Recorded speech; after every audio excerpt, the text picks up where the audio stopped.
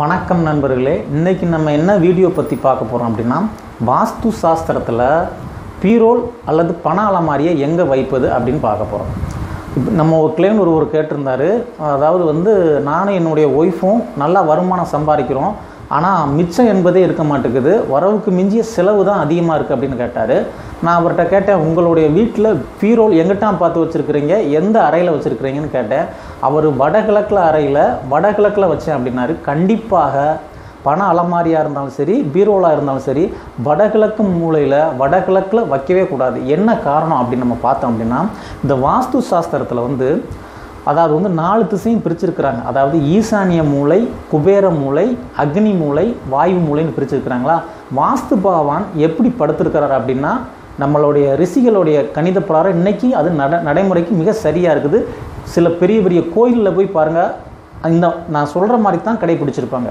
அதாவது வாஸ்து பகவான் வடகிழக்கில் தலையை வச்சு, தென்மேற்கில் காலை நீட்டி, வடமேற்கில் வலக்கையை வச்சு, தென்கிழக்கில் இடக்கையை வச்சு படுத்திருக்கிறாரு மல்லாந்து. ஏன் அப்படின்னா, வடகிழக்கு மூலையில் அதிக பாரத்தை வைக்கக்கூடாது. அதாவது அதிக பாரம் வைக்கக்கூடிய இடம் தென்மேற்கில் வைக்கணும். தென்மேற்கில் வச்சா அவருடைய காலுக்கு ரொம்ப இதமாக இருந்து அந்த வீட்டில் இருக்கக்கூடியவங்களுக்கு சுபிட்சமான வாழ்க்கையை அமைச்சு கொடுப்பாரு வாஸ்து பகவான். இதனால தான் குபேரமுலன்னு அந்த தென்மேற்குக்கு பேர் குபேரமுலன்னு சொல்லியிருக்கிறாங்க. எந்த பக்கம் உங்கள் வீடு இருந்தாலும் சரி, உங்களுடைய பீரோவில் நீங்கள் வைக்கும்போது தென்மேற்கு அறையில், முடிஞ்ச அளவுக்கு தென்மேற்கு அறையில், சில பேர் தென்மேற்கு அறை பெட்ரூமாக வச்சுருப்பாங்க, சில பேர் அது பூஜை அறையாக வச்சுருப்பாங்க. ஒருவேளை பெட்ரூமாக இருந்துச்சு அப்படின்னா தென்மேற்கு அறையில் தென்மேற்கு மூலையில் கிழக்கு பார்த்து வைங்க. கிழக்கு பார்த்து வைக்க முடியாத பட்சத்துக்கு வடக்கு பார்த்து வைங்க. இந்த வடக்கு பார்த்து அந்த கிழக்கு பார்த்து வைக்கக்கூடிய பீரோவில், அதாவது நீங்காமல் இருக்கக்கூடிய பொருள், அதாவது பணம், நகை, பத்திரம், இந்த இடத்துல நீங்கள் வச்சிங்க அப்படின்னா உங்களுடைய அர்ஜென்டான செலவுக்கு சில நேரம் நகையை கொண்டு போய் பேங்கில் அடமானம் வச்சாலும் வெகு விரைவில் அதை நீங்கள் சீக்கிரம் திருப்பி உங்கள் வீடு சேர்ந்துடும். அதனால தான் சொல்கிறேன், சில பேர் வீட்டில் வருமானம் மிக குறையாத்தான் இருக்கும், ஆனால் அந்த குறையான வருமானத்தில் கூட அவங்க மிச்சம் முடிச்சிருவாங்க. காரணம் என்னென்னா, இந்த வாஸ்து முறைப்படி கரெக்டாக அந்த பீரோல் பண அலமாரியை வைக்கிறதுனால தான் அவங்களுக்கு தேவையில்லாத விராய செலவு ஏற்படாது. அதாவது பொருளாதார ரீதியில் சிக்கலோ, உடல்நிலை கோளாறோ, விபத்துகளோ எதுவுமே நடக்காது. தவறாக வாஸ்து முறைப்படி இல்லாமல் நீங்கள் பீரோவில் பண அலமாரியாக வச்சுட்டிங்கன்னா பணம் உங்கள் கையை விட்டு போயிடும். நீங்கள் அந்த வீட்டுக்குள்ளே எவ்வளோ சம்பாதிச்சாலும் பணம் கண்டிப்பாக செலவுக்கு மேலே செலவினம் தான் இருக்கும். நிம்மதி என்பது மிக குறைவாக இருக்கும். இப்போ உதாரணத்துக்கு, இப்போ வடக்க பார்த்து வீடு இருக்குன்னு வச்சுக்கோங்களேன். வடக்க பார்த்து வீடு இருந்துச்சுன்னா தென்மேற்குங்கிறது அதாவது குபேர மூலைங்கிறது அந்த இடத்துல சில பேர் பூஜை அறை அமைப்பாங்க. இல்லை அப்படின்னா சில பேர் என்ன செய்வாங்கன்னா மாஸ்டர் பெட்ரூம் போடுவாங்க. அப்போ ஒரு வேளை பூஜை அறை இருக்குது, ஆனால் பூஜை அறை கொஞ்சம் சிறுசாக இருக்குது, அந்த இடத்துக்குள்ளே பீரோல் வைக்க முடியல அப்படின்னா தெற்கில் உள்ள அறையாக இருந்தாலும் சரி, வடமேற்கில் உள்ள அறையாக இருந்தாலும் சரி, எந்த அறைக்குள்ளே இருந்தாலும் சரி, தென்மேற்கில் நீங்கள் பண அலமாரியோ பீரோவோ வச்சிங்கன்னா மிகவும் நல்லது.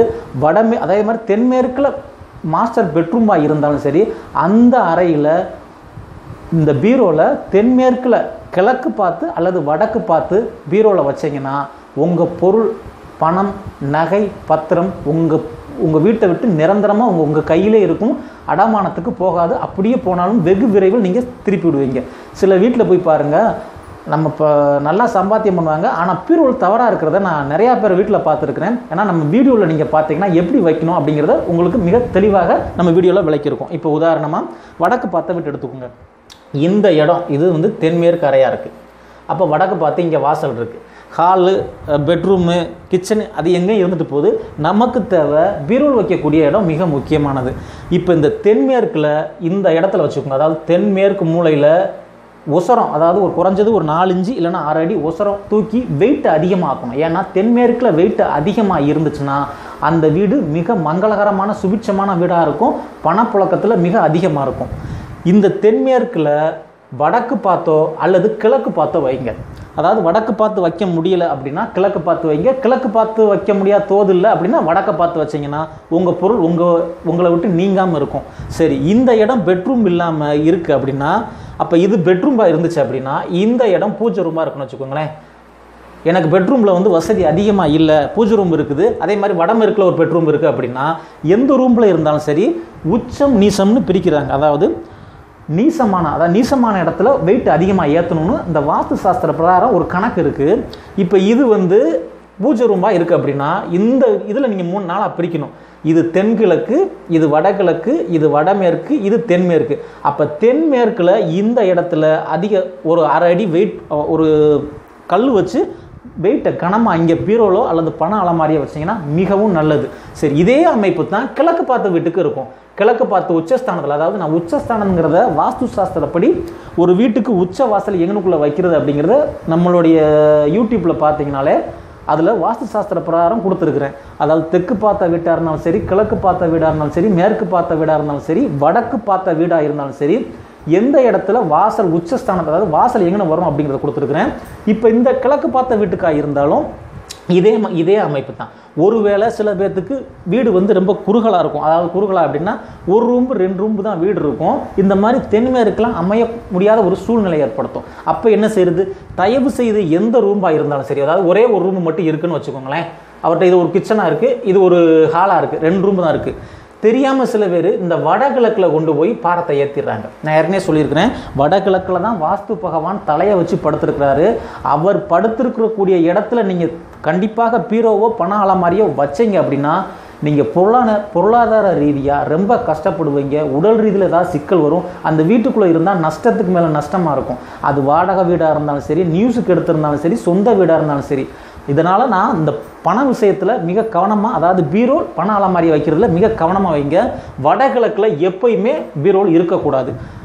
அப்படி 2 ரூம் தான் இருக்குது அப்படின்னாலும் இந்த ரூமுக்குள்ளேயே தென்மேற்கில் இப்படி பிரிக்கணும், இந்த இடத்துல வைக்கணும். எந்த ரூமாக இருந்தாலும் தென்மேற்கில் நம்மளுடைய பொருளை, அதாவது பணப்புழக்கத்தை அதிகமாக வச்சுக்கணும். சரி, நம்ம அன்றாடம் வரவு செலவு பார்க்கக்கூடியது, அதாவது வந்து துணிமணி அங்கே வைக்கிறது, அன்னைக்கு வரவு செலவுக்கு எடுக்கக்கூடிய ரூபா அப்படின்னு ஒரு வீட்டில் வந்து ஒரு பீரோல் மட்டுமே இன்றைக்கி கிடையாது.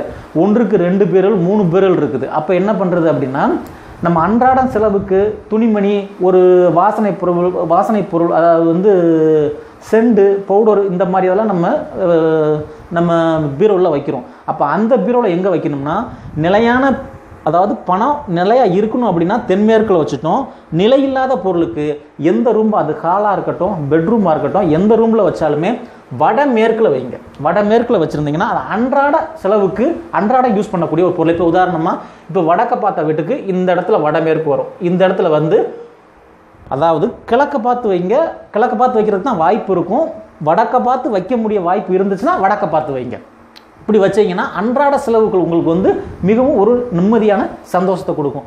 இப்போ வடக்க பார்த்த வீட்டுக்கும் கிழக்கு பார்த்த வீட்டுக்கும் மேற்கு பார்த்த வீட்டுக்கும் குபேரஸ்தானம் என்று சொல்லக்கூடிய தென்மேற்கில் நம்ம பீரோல் பண அலமாரியை வைக்கிறத பார்த்துட்டோம். சில பேர் வீடை நான் பார்த்துருக்கிறேன், ரொம்ப தவறு பண்ணுறாங்க. இந்த தெற்கு பார்த்த வீட்டுக்கு தான் தவறு பண்ணுறாங்க. என்ன காரணம் அப்படின்னா, நீங்கள் தெற்கு பார்த்து நின்றுட்டு தெற்கு பார்த்து பாதி சைடு, அதாவது தெற்கு இதுதான் அப்படின்னா தெற்கில் பாதி, இந்த அம்புக்குறி போட்டிருக்கோம்ல, தெற்கு பார்த்து நின்று இடப்பக்கம் உச்சஸ்தானம், வலப்பக்கம் நீசஸ்தானம். இந்த வலப்பக்கம் தான் வாசல் விட்டுருக்காங்க. என்ன காரணம் அப்படின்னா, அதுக்கு ஒரு காரணம் இருக்குது. அவங்களுக்கு சரியாக தெரியாமல், வாஸ்து பிரகாரம் சரியாக தெரியாமல் விட்டுருக்காங்க. என்ன காரணம் அப்படின்னு பார்க்கும்போது, வலப்பக்கம் வாசல் விட்டோம்னா இடப்பக்கம் தென்கிழக்கில் கிச்சன் அமைச்சிக்கலாம் அப்படிங்கிற அவங்களுக்கு ஒரு ஐடியா. ரொம்ப விவரமாக செய்கிறதா நினைப்பேன். ஆனால் வாஸ்து சாஸ்திர படம் பிரகாரம் அது தவறு. ஏன்னா உச்சஸ்தானத்தில் வாசல் வைக்கணும். இந்த தெற்கு பார்த்த வீட்டுக்கு மட்டும் இடம் கொஞ்சம் அதிகமாக இருந்துச்சுன்னா இதை 3ஆக பிரிக்கணும்.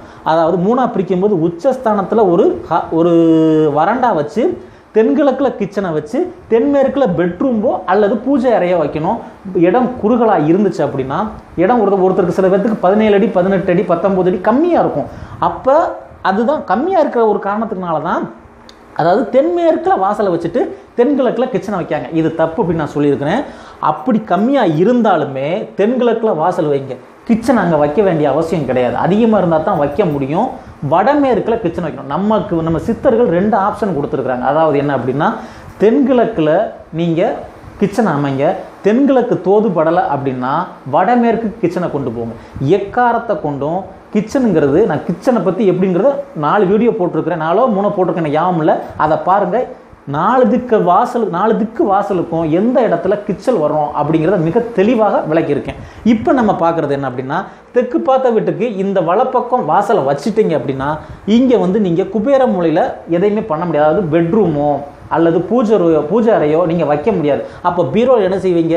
இதை விட்டுட்டு அதாவது வடகிழக்கு கொண்டு போய் வடகிழக்கில் வைக்கிறதுனால தான் பிரச்சனை வருது. அவங்க வீட்டில் பாருங்கள், ஏதாவது ஒரு பிரச்சனை வந்துக்கிட்டே இருக்கும். பண ரீதியில், பொருளாதார ரீதியில் அவங்க சிக்கலை தான் அனுபவிப்பாங்க. அதனால தான் சொல்லியிருக்கேன், 4 திசையில் எந்த சைடு வாசல் இருந்தாலும் தென்மேற்கு, இதைத்தான் குபேரஸ்தானம்னு சொல்லுவாங்க. குபேரஸ்தானத்தில் பீரோவில் வையுங்க, வடக்கு பக்கமோ கிழக்கு பக்கமோ வைங்க, மிகவும் நல்ல பலன்களை உங்களுக்கு செய்யும். இந்த வீடியோ உங்களுக்கு மிகவும், அதாவது நீங்கள் உங்களுக்கு வீடு இருக்கலாம், நீங்கள் கரெக்டாக வச்சுருப்பீங்க, உங்களுடைய தெரிஞ்ச ஃப்ரெண்ட்ஸு பக்கத்து வீட்டுக்காரங்க யாராவது தவறாக வச்சுருந்தா கூட இந்த வீடியோ பார்க்க சொல்லுங்கள். அந்த வீடியோ பார்த்துட்டு இதே மாதிரி நீங்கள் அமைச்சு கொடுங்க.